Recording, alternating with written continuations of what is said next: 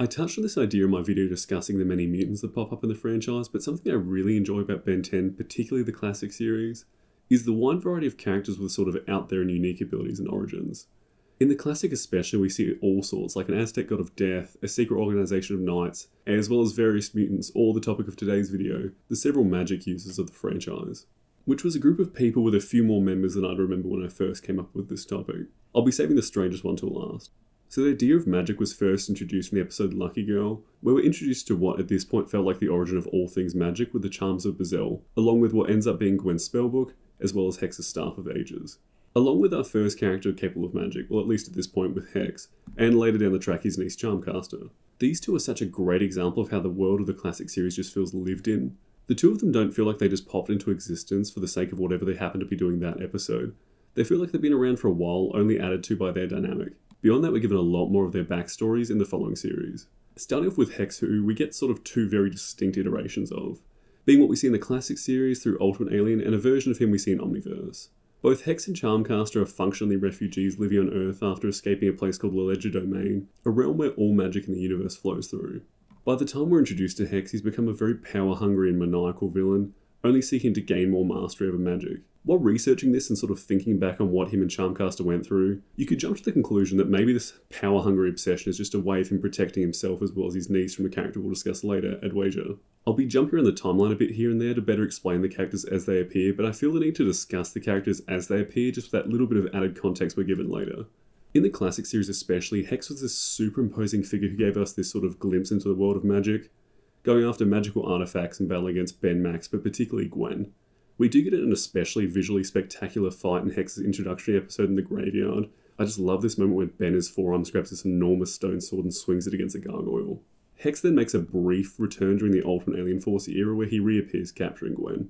After some very reasonable communication between him and Gwen, Gwen tells Hex that she's planning on rescuing Charmcaster, who at this point in the series was battling against that character I mentioned before, addwaitya.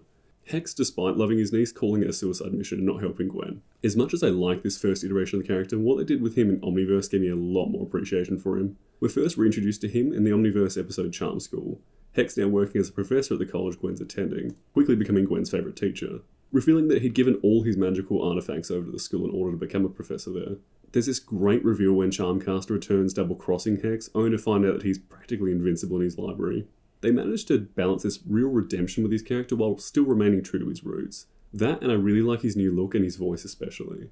Enough on Hex, let's discuss who is probably the most popular magic user in Charmcaster.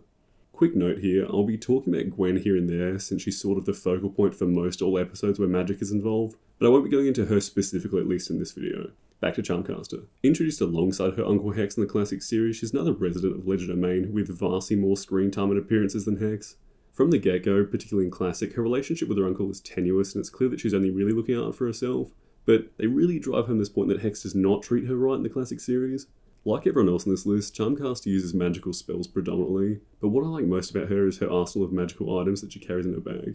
She creates and throws out these clay totems that form into all sorts of mana-fueled creatures with really fun designs.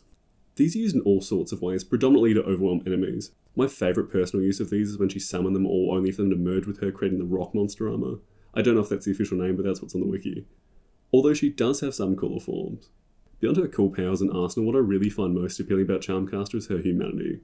I recently discussed Ben's love interests at length for a video, which I generally find have their moments of being well treated here and there, but the relationship between Charmcaster and Michael Morningstar was really something. In the episode Couples Retreat, Michael Morningstar or Darkstar finds his way into Ledger Domain, meeting Charmcaster. He begins to feed off of her mana. She becomes more and more attached to him while he only uses her as an energy source. There's this beautiful culmination in this episode with him, referring to Gwen as a trophy while still trying to keep Charmcaster as an energy source. Only for Charmcaster to ask him if he even remembers her name. Charmcaster's name being Hope. Only for Michael or Darkstar to take a shot in the dark and guess, breaking her heart and having Hope drain him of all the mana he'd taken. Sometime later during Omniverse, Charmcaster reunites with Michael and turns him into a totem. Beyond that, I really like the dynamic between her and Gwen. It's just fantastic. The two have this grudge against one another, particularly in the classic series, but their relationship develops more throughout the Ultimate Alien Force era. With the two of them joining forces and developing more of a mutual respect for one another, this all culminates in the episode Enemy of My Frenemy, where the trio helps Charmcaster only for her to sacrifice them to bring her father back, Spellbinder, our next character in this list. Although one without a lot of screen time. Spellbinder being another sorcerer from Ledger Domain, he's Hex's brother and Hope's father. The one who sacrificed himself to help them escape from addwaitya. We'll get to him soon. Spellbinder refuses to fully return to life if it means costing the lives of others. This results in this beautiful but tragic moment for Charmcaster, with Gwen forgiving Charmcaster, just wanting her to be able to recover from the trauma of losing Spellbinder again. By the time we get to Omniverse, Charmcaster has a handful of really fun appearances. I particularly like her involvement at Gwen's college, as well as her involvement in the Galactic Monsters arc.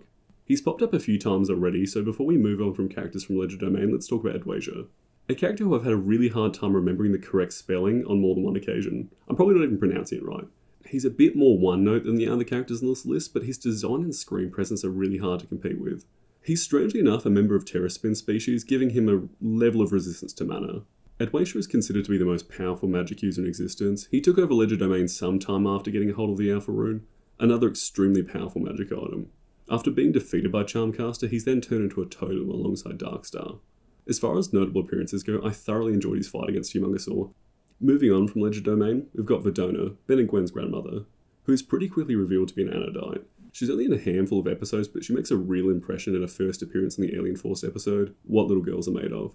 When she returns to Earth, she meets her grandchildren along with Kevin, taking little interest in Ben, who didn't inherit her Anodyte genes, and instead wants to destroy Gwen's human body, freeing her Anodyte form permanently. After a quick fight between them, Gwen puts Verdona in her place, explaining that her human life is important to her and that she wants to remain on Earth. For those of you who weren't aware who are still watching this point, Anodytes are a species of energy being who can control mana, this being the form that Gwen often takes temporarily in Alien Force and Omniverse, which nicely ties into our final magic user, Ben, or at least a version of Ben. In the episode Ben 10,000 Returns, we see the ultimate alien iteration of Ben 10,000 use magic, giving us no explanation beyond hanging around Gwen as an Anodyte long enough to pick up a few tricks. I've been staring at the script while writing for this video, praying that the structure makes any sense whatsoever. So if you've understood what I've been going on about despite jumping all over the place, or at least enjoyed the video, please let me know. Thanks for watching.